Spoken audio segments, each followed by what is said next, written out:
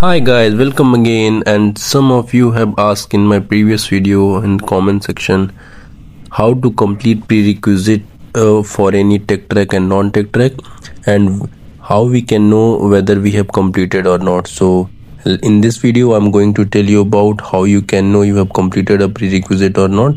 Like, it is mandatory to get the admit card to complete the prerequisite of any tech track for which you are opting to sit in the Wings1 assessment for upcoming cycle. So let's start this video and get the complete understanding. So first of all, use your TCS credential and log into the Ultimatics. Then go to left top and click on menu. A drop down of all the menus will appear. Then you have to click on iEvolve learner. Wait until it loads, and then you have to go to top, click on my learnings, then go to certification. You will see a list of certification of your Wings1 15205, 15206. You can continue on anyone, and then a list will appear of all the tracks which are available for Wings1 journey. Okay, so here you can see articulation, domain, process, everything, whatever course are available for Wings1.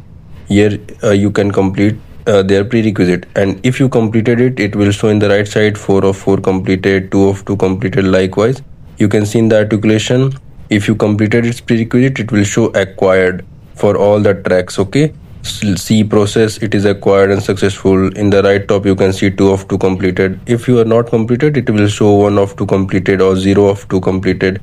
Likewise, you can click on group 2, and it consists of all the tech track which is having in the Wings1. So whatever tracks you are choosing, you can select anyone, T1, T2, T3, and you can complete their prerequisite format. Okay, and you can see domain, external loading, certification, all the tracks which are having in Wings1 journey.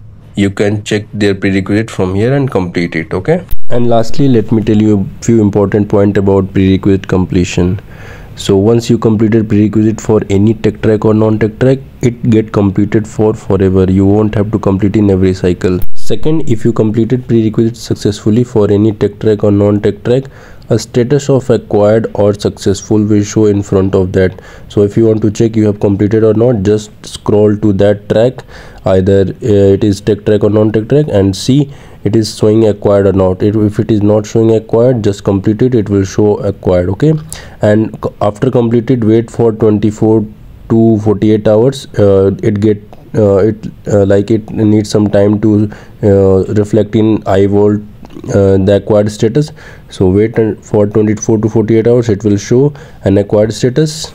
And for every Wings1 cycle, there is a cutoff date to complete the prerequisite for every track.